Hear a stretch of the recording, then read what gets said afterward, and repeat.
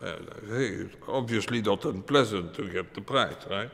So I'm very happy, and that, of course, it arrives at a time where my friend Robert Brout is no more there, and for a work that we did together, and which was the beginning of a long-lasting friendship.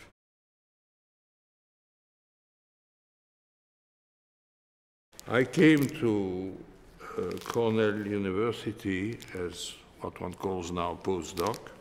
It was my first and actually my last postdoc.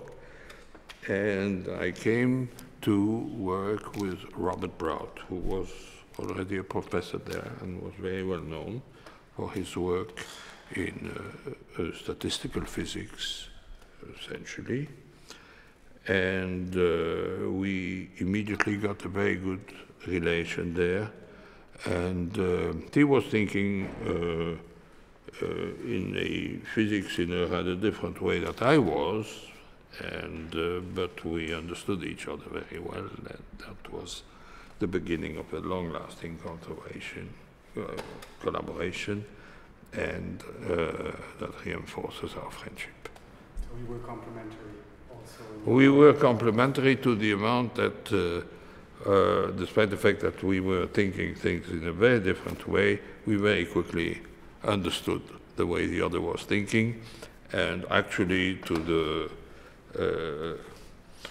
the fact that when one of us was saying something, the other was terminating the sentence for him with some pleasure.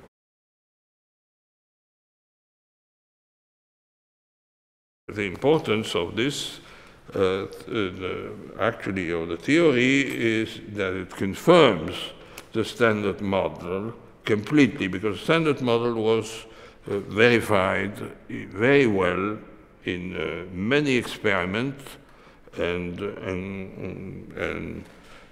contains all what we know, essentially, about the particle physics today.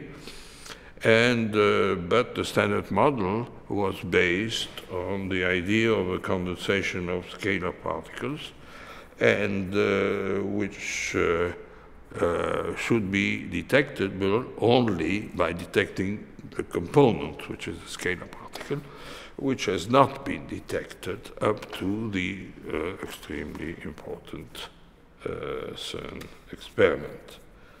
And also, it has potentially extremely important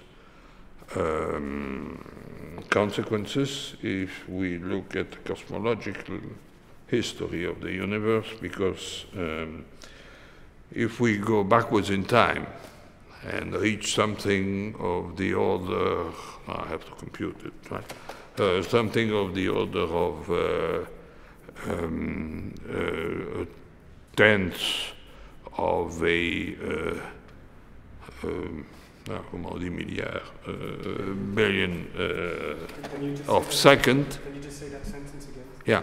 So if we go if we arrive going backwards in time to something of the order of a 10 to the billions of a second, close to the beginning of the universe, the structure of the universe, due to the mechanism that we had constructed, will completely change, and that may have a very influence on the theory one hopes one day to do, which is the scientific understanding of the origin of the universe.